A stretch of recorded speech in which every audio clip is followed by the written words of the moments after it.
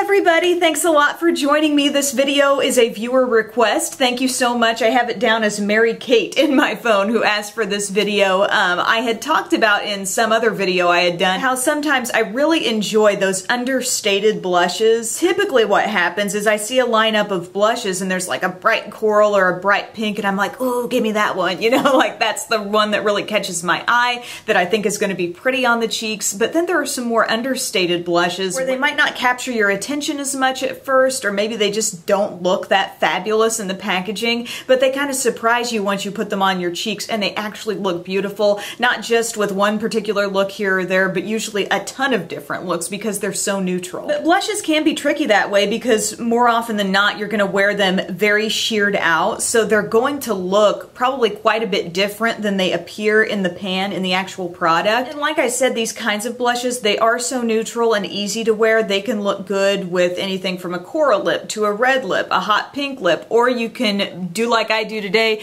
and be absolute dusty rose in every sense of the word in every part of your look. I was just feeling like it today. The first one I want to mention, the first blush, it's been around for a while. I've enjoyed it for quite some time, but it definitely wasn't a blush where I just first laid eyes on it and thought, oh, that's going to be gorgeous. I really didn't know until I started using it, and it's Benefit's Dallas. And this is actually described as a dusty sunset plum powder. And honestly, to look at it in the compact, you think, I don't know. Even in a swatch here on my finger, you know, it's neutral. There's maybe a hint of some pinky, plummy tone in that. What's it going to look like on the cheeks? And I am wearing it today. I actually contoured my cheekbones a little bit, and then I just kind of put this over and slightly above the contour, so probably right here in this general zone. And I think it looks really pretty in that area. It's a nice way to add a little dimension to your blush. This is the deepest one that I'll be mentioning, and it really just is kind of hard to define, but I can totally see why they put plum in the description, because it's not like a classic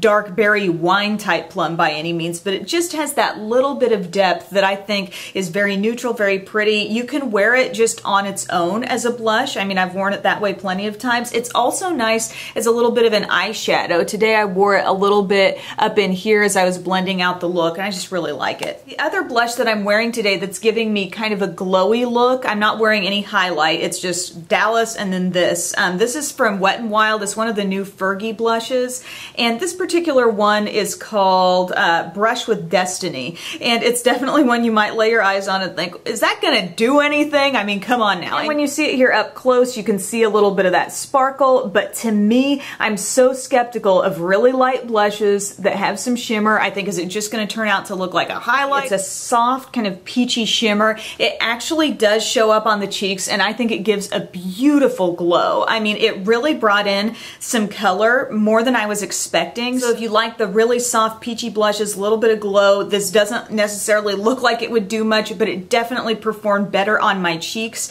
than it even looked in a swatch or looked in the pan. So now if you're thinking, I like that tone, but not so much the shimmer, try the NYX blush in Soft Spoken. Another one that I look at and I'm like, I don't know, this isn't really my bag of tricks. But I had recently talked about this one. I actually talked about 8 different NYX HD blushes in my review over on the Express channel, and this one really surprised me. I think it looks so beautiful on the cheeks. I think you kind of got to have the right skin tone to pull this off. It would look really beautiful on, I think, fair and light skin, light medium skin, but it's such an innocent, light, slightly peachy look, very fresh, really appropriate for spring. Now, this was the blush that inspired the whole video. This is my Milani blush in Romantic Rose. I love this blush. This one, I think, you know, that whole rose design does look beautiful, but the other 2 blushes that were part of this collection, one was like a brighter pink and one was a coral. And of the 3, this one might kind of take a back seat because you're like, oh, is it kind of just dull? But I promise you,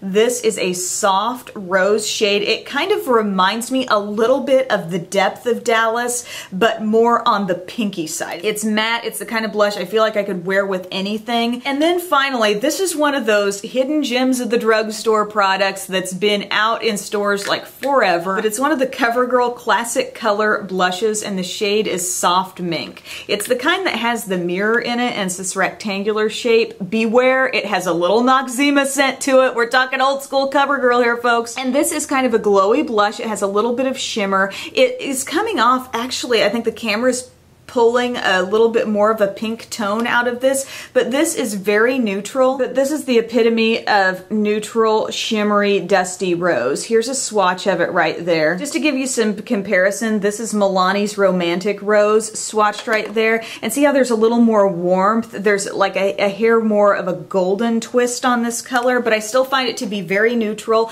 and it's so pretty on the cheeks. It's not like sparkle shimmer, but it does have just that little twist to it, where it really can catch the light. Even minus a highlight, it can look so good just on its own. So those are my 5 understated blush picks, the blushes that you might overlook, especially if you tend to grab for those bright pinks and bright peach blushes. Again, the deepest one I mentioned, Benefit Dallas, a deeper kind of pink dusty rose with the Milani, a couple of softer peachy options, one with shimmer, one without, and then this really great little bit warmer shade that would look great on a tan, that soft mint color. So thank you so much for taking time to watch this video. Thank you again to Mary Kate for requesting it, and I will see you guys later. Bye.